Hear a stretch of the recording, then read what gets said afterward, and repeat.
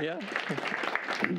Thank you for having me here, and it's great to be here. And I'm from Norway, as Ashley said, and in Norway the demand for WebAssembly musicians is not that high, but obviously there's a demand here. So and you didn't have any musicians, so you had to fly one across the Atlantic. And yeah, and the hat is, I'll pass this around eventually. If you like the music, you can put some up for the trip back, you know.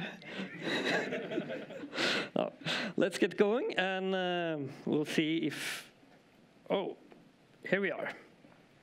So I will just say that this is JavaScript on the left side. Like being said here, we're not going to kill JavaScript, we're going to keep it, because for actually sequencing the music, JavaScript is great.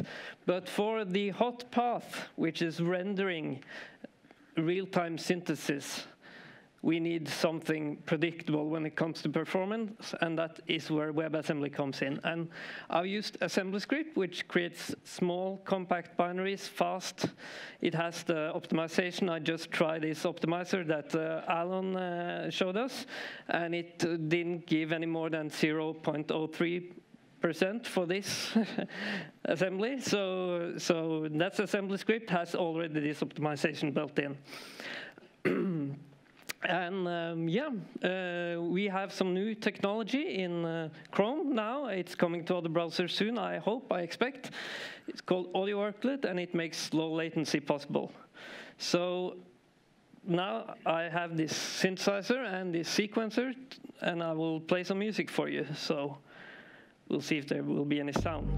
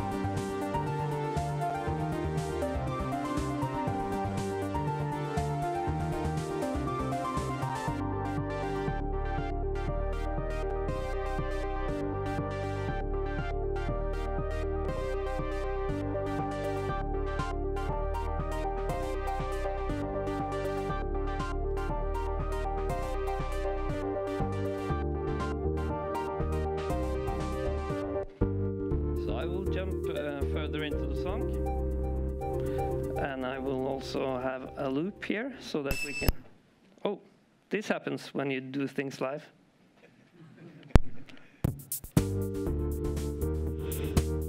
So as you can see here, we can control the music, the sequence here.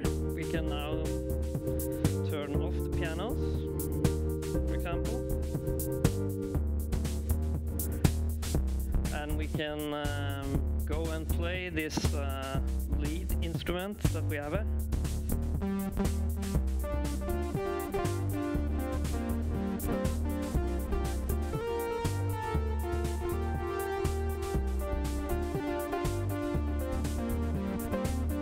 And it remembers what I played.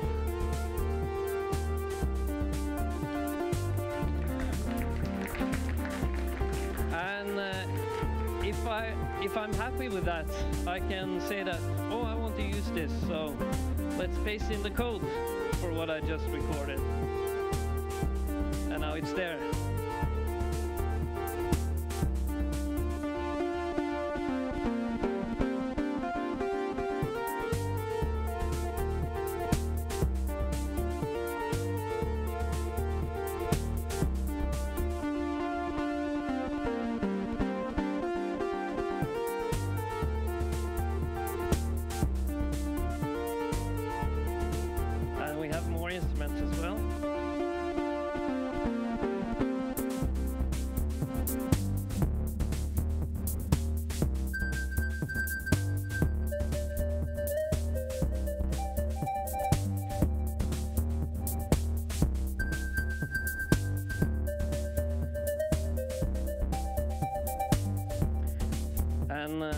on the right side here, we have the sounds.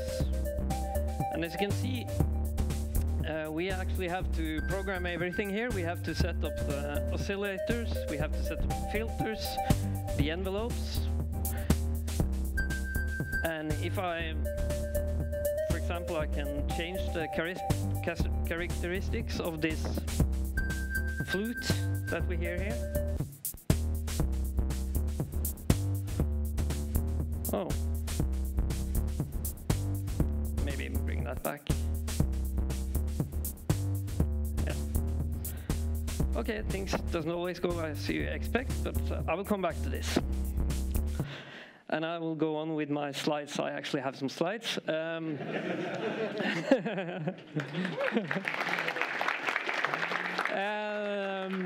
Yeah, so this is the background.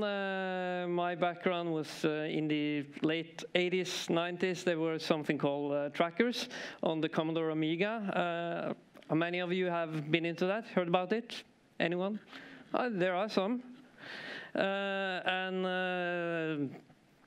Then we used M68K, this Motorola 68K processor, and we programmed assembly. And this is kind of the thing I'm saying. Coming back to this, it's good to have WebAssembly that is kind of a low-level assembly language, and getting back to those roots. And in 2005, I tried to create something similar with Java.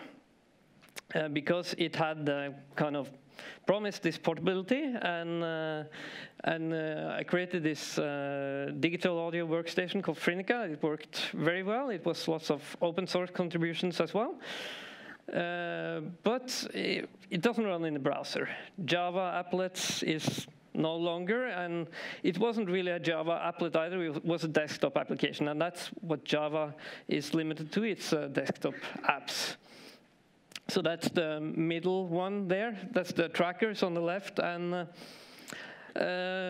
recently, about a year or two ago, I was introduced to a synthesizer written in x86 assembly, which is called Forklang. It's made for producing music in less than 4 kilobytes. And it's really awesome. It sounds just like this, maybe even more awesome. I'm not even there as this synth really, but I was just amazed by what you can actually do with so little amount of code, so little amount of compute power. And I wanted to see, could this be done in WebAssembly? And WebAssembly is great for these sort of things. You can create compact binaries, you can get performance, and you can do it in the web browser. So we get the portability that Java doesn't have. It can run on mobile devices everywhere. So, and a word of warning, when you're experimenting with this, especially on the right side where you have the AssemblyScript, you should be really careful, because these synthesizers can produce sudden, unexpected, very loud noise and might damage your hearing. And you should keep the volume low, especially when using headphones. And you should make sure you know where the mute button is. And fortunately, the sound technician has added a limiter to so if I do something wrong, I already managed to do so save your hearing. Okay, so we're back to the basic here, and this is not very fun to listen to, but it's just a simple instrument. And so that you don't get too tired of this, I will just make it a bit richer by adding another oscillator, so you can see that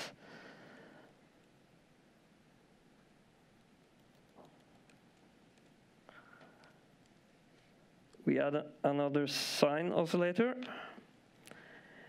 and we will just add some more, like 7 extra half notes. And when we actually make the sound here, we will also add the second oscillator. And we'll see what happens.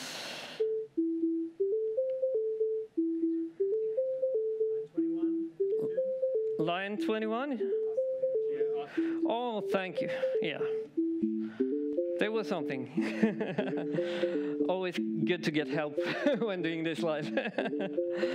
So, and as you can see that actually updating this WebAssembly binary happens as we speak. So this is AssemblyScript.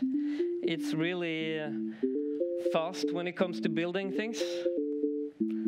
So it's awesome. There's supposed to be a kick here as well, but yeah, that did go away. So that's the, yeah. You can turn down the volume. Things like that. Yeah. So that's the very basic stuff. And I think that kind of illustrates the idea here, that we are live coding both the actual instruments and the song itself. So, yeah, and like you could see here, we can change the notes here. We can add some more notes. We can.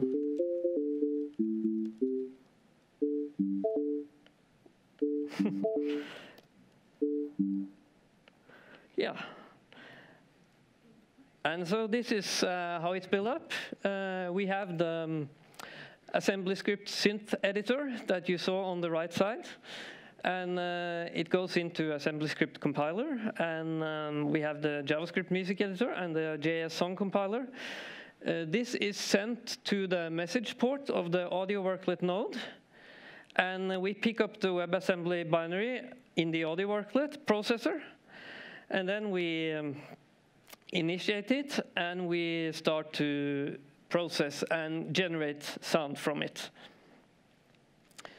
And that means all the audio data is generated in this AudioWorklet processor.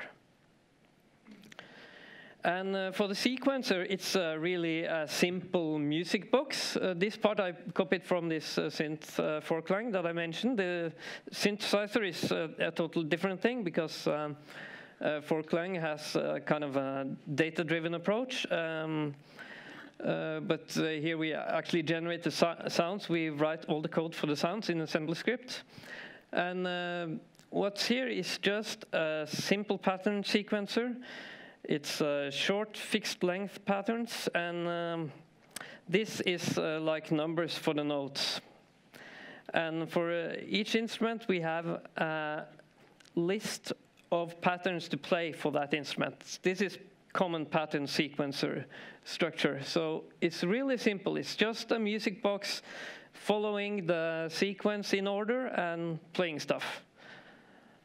And I made this API just to be able to not having to write all these numbers in raw memory or in arrays, so that I can actually write the notes here in JavaScript, and it converts it to the proper numbers. And as you can see here, and if I want a note with some length to it, it creates these ones, repeated ones, which is just one placeholder for holding notes. So that's kind of how this, all the other numbers above 1, there are notes, and 1 is reserved for holding, and 0 is nothing. So as you can see, I can also write like these.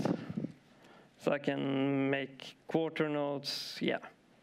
And also things like making sure that if we are writing the same pattern twice, reusing it, you see there will be one pattern less, so that we don't use up more space than needed. So that's what this JavaScript API is about, is to simplify or make it more convenient to code the sequence, the note data. So we can also record MIDI and generate code. I already showed you that. So And also, as I showed you, we can paste it as code, and the pattern data is reverse engineered to JavaScript code, so that the durations of the notes and repeated the whole command. So let's see. It was, I think I had it here.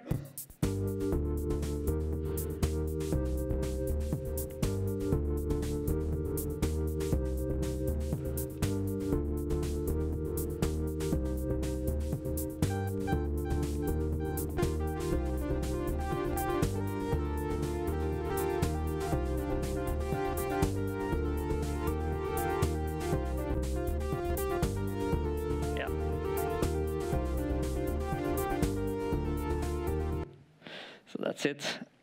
And now I will look into the synthesizer. So it's powered by WebAssembly, written in AssemblyScript. And AssemblyScript, why did I choose it? It's because we have this high-level readability. We have low-level control, so it's like a high-level language, but you get that low-level feeling. You can even write direct WebAssembly in Syntrix if you want to, and in some cases you want to do that, especially when dealing with hot path stuff like this. And the builds are optimized for speed and size. It has all these binary passes to it. And we can create the WebAssembly binaries in the browser, as you saw. So that is a really cool thing. There are no servers involved in this app at all. It's just static HTML and JavaScript, and the assembly, WebAssembly is being built right there and then. So it's great for live coding, rapid development, and you get the instant results directly in the browser. So we're here to synthesize the instruments. Let's see if we can. Oh.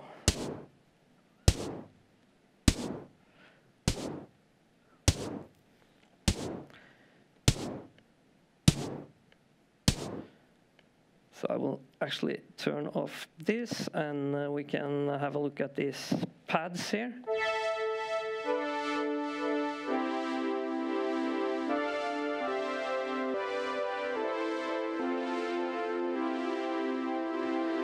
So they have quite a rich sound, and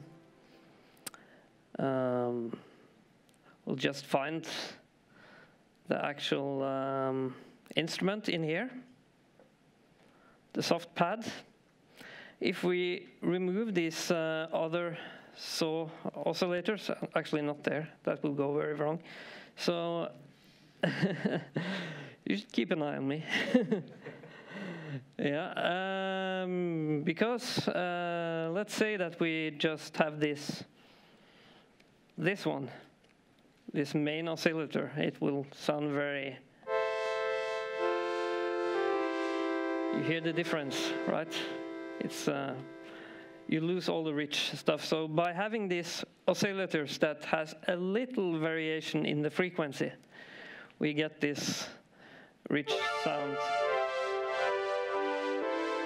And we also spread the oscillators left and right, so that if you wear a headphone, you will get this stereo feeling. So that's a nice thing. And we also, in this, I like to have everything in one file, actually, when I'm working with this live, because, and when I do music in general, because, yeah, the music piece is a one-time thing, and then you move on to the next, and it's good to just have everything in the same file. But there are some built-in instruments and effects here that you would use for, so that you don't have to write all the math that goes in there.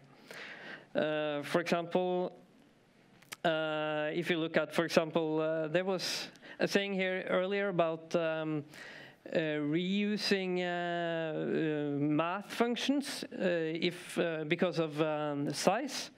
In this case, we are not reusing the math functions because of performance. We want the performance. So, for example, the sinus oscillator is written like this, and it's written by Max Gray on the AssemblyScript team. And this is great because it serves the purpose of oscillating. It doesn't serve the purpose for every kind of operation. Like, for example, it's not good if you are going beyond 2 times math pi, but that doesn't matter in this case. We're just here for, we want the speed and we want predictable performance. So then this is just perfect. So, and we have these other instruments here, like you just heard. So we have flute, and we can of course do something with that too.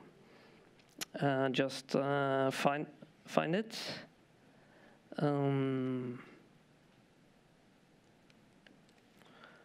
Maybe search for it.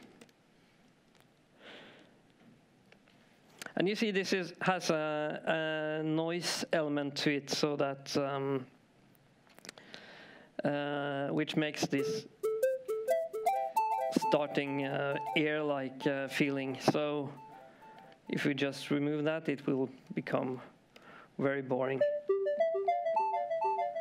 And there's also, like here in the mixing part, there's things like echo, so that we can turn on and off, and yeah.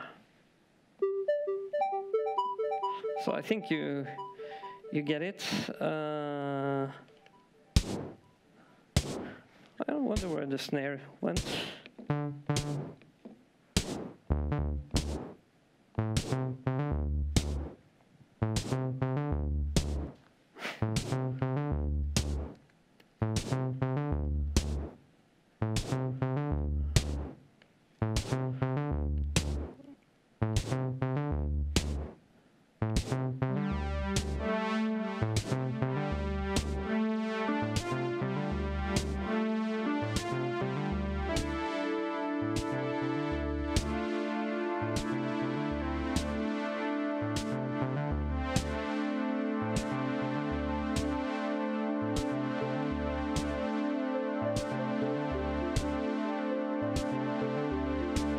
Yeah, I have to make some music. Well, I'm at it, right?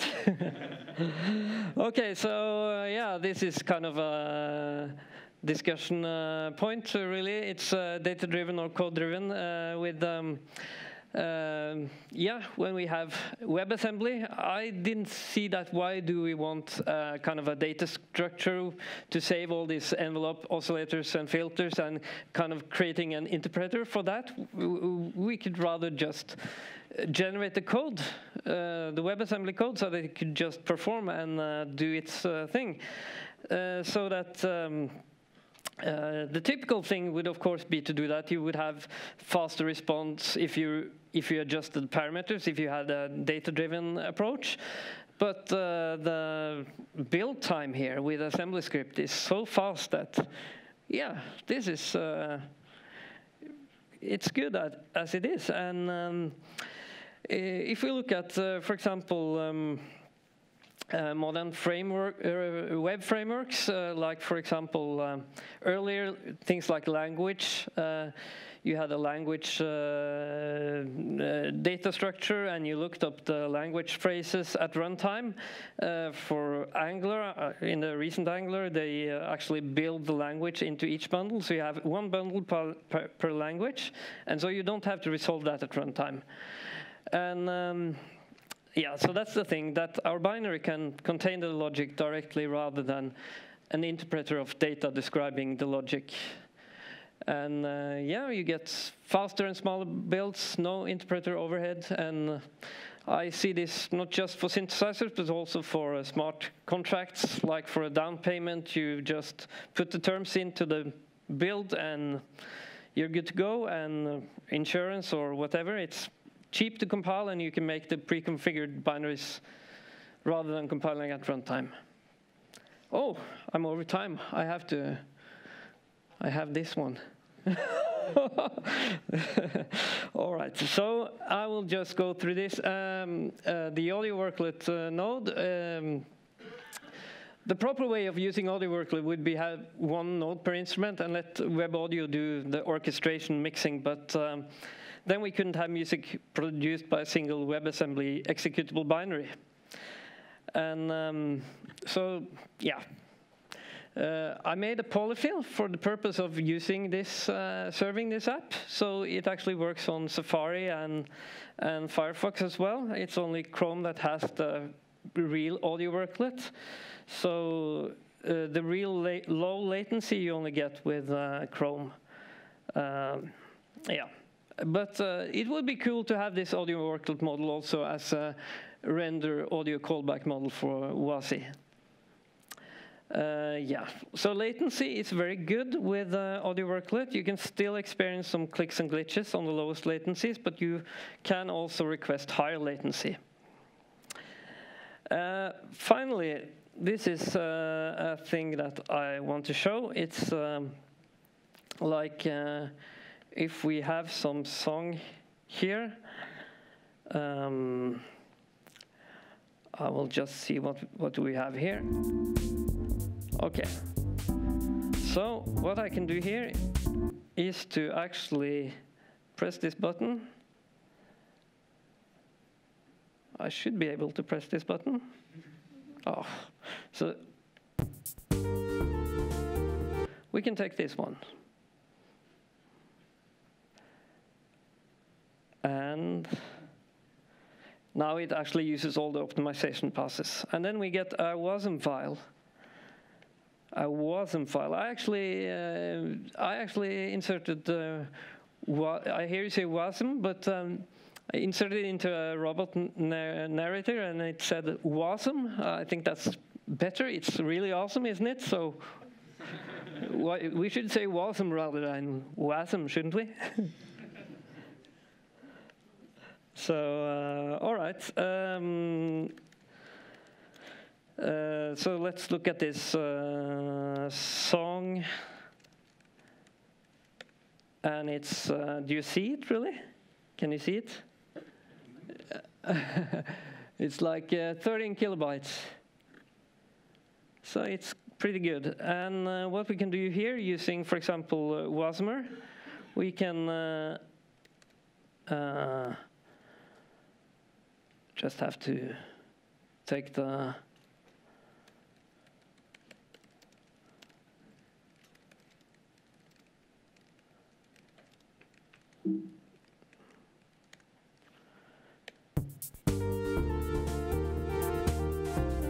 So it's a self-executable file, really. Standalone. And we can, of course, export that to a WAV file using that same SOX tool. It's, yeah. We get the WAV file, and we should be able to open that in, for example, any audio editor like this, and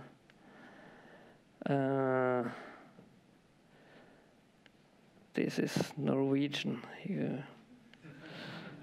Some of you maybe understand it. This was right now, wasn't it? Yeah. And there we go. So.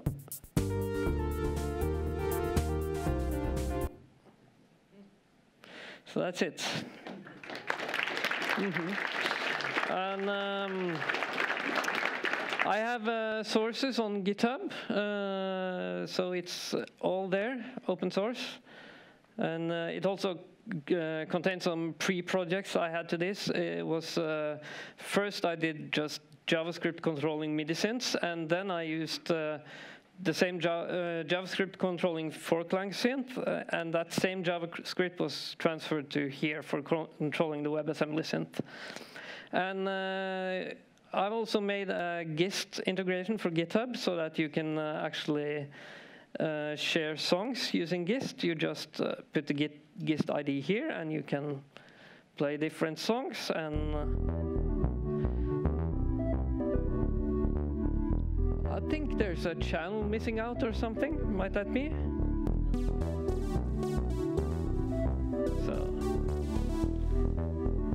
that's one of the songs, and yeah, there are more, but well, I think we can say that this will be the last song for today.